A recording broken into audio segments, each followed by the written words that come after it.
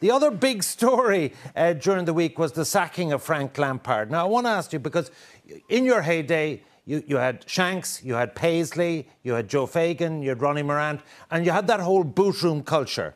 The culture now, under Abramovich, is 18 years, and they're now on to their 13th manager. Is this sack culture net positive or negative?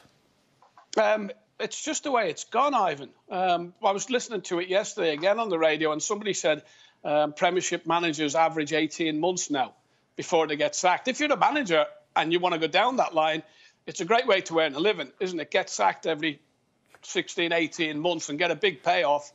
Lampard will be disappointed. He was sent in there, I believe, last year to get the young kids coming through.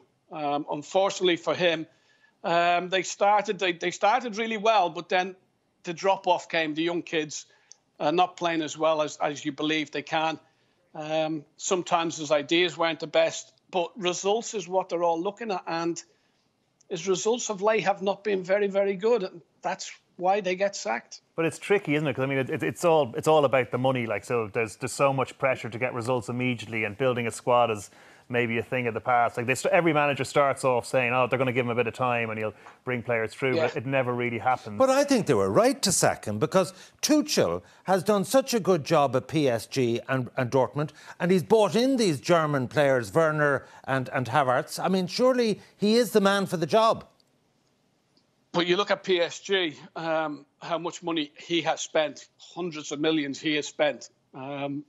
And they're still sort of in the same sort of area as they were when he took over. They haven't really gone on to be, with the amount of money they spent, you would expect them to be the best team in the world, but they're not. So he has got weaknesses. We will see. I don't think we analysed him an awful lot when he was at PSG, but he will get analysed now at Chelsea.